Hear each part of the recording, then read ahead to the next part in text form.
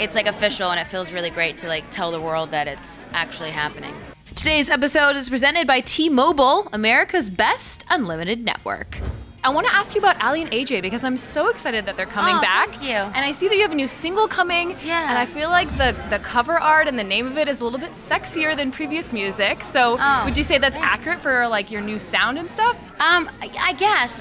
It's funny, AJ and I were just so sick of images of our faces, and there's so many out there, that this was taken during the photo shoot, and we gravitated towards it. I mean, the music is definitely, like, it has a nostalgic type of sound to it. It's very 80s inspired, and lots of synth. So I don't know, just that image spoke to us, and we were like, that's it, that's the one. But we're excited. I mean, we released our single August 18th. And it feels so nice to officially say it now, because we've had so many dates that have been like a maybe, like kind of, it's not, no, not, never mind, that's not happening now. Totally. So it's like official, and it feels really great to like tell the world that it's actually happening. So does that mean that a lot more is happening, like an album and all that stuff? Yeah, we'll have an EP that'll come up and follow that, as well as a music video, which we're actually shooting on Monday and Tuesday.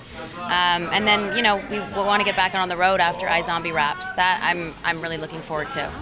Click to the left to check out spoilers from season 4 of iZombie. This episode was presented by T-Mobile. With unlimited data, you can now fuel your fandom like never before on America's best unlimited network.